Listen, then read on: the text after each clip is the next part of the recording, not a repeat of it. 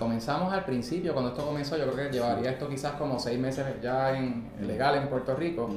Y nosotros, yo creo que yo estuve como en el segundo o en el tercer grupo que se certificó. Y entonces, pero eso ya ahí lo estábamos haciendo más bien a domicilio o en feria. Eventualmente nos dimos cuenta que el tiempo era limitado, poder abarcar la cantidad de pacientes que nos estaban llamando, poder cubrir la isla completa.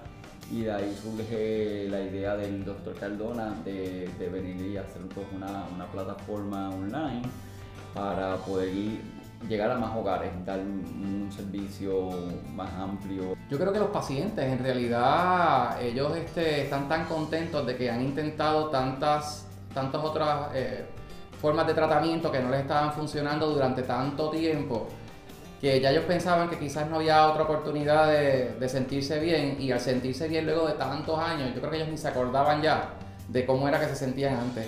Y entonces acordarse de que empezar a sentirse bien es como que wow, es una diferencia bien grande. De hecho, ahora mismo, que estábamos hablando ahorita, la mayoría de los pacientes son gente mayor. Y que está viniendo muchos pacientes porque un paciente le habla a otro paciente, me funcionó.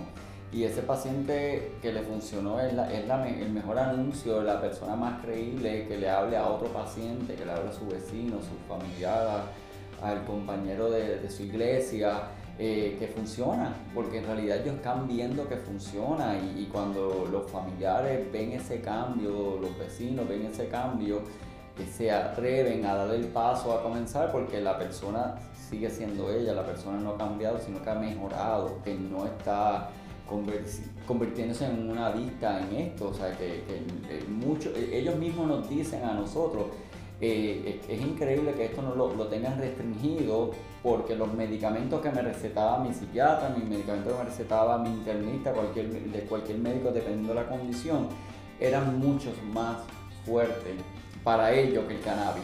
Se tienen que meter en la plataforma, la dirección es www.drmcow.com, como drmcow.com. Van a llenar el formulario, que es una información personal de ellos, que es una información bien sencilla, bien fácil. Tienen que subir su identificación, que es una identificación válida por el Estado.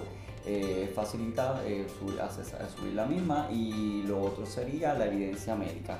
La evidencia médica pues puede ser un frasco de un medicamento que tome, puede ser una certificación del médico que escriba que certifica la condición, un MRI, un CT scan, cualquier evidencia que sostenga la condición que tiene es algo facilito y rápido.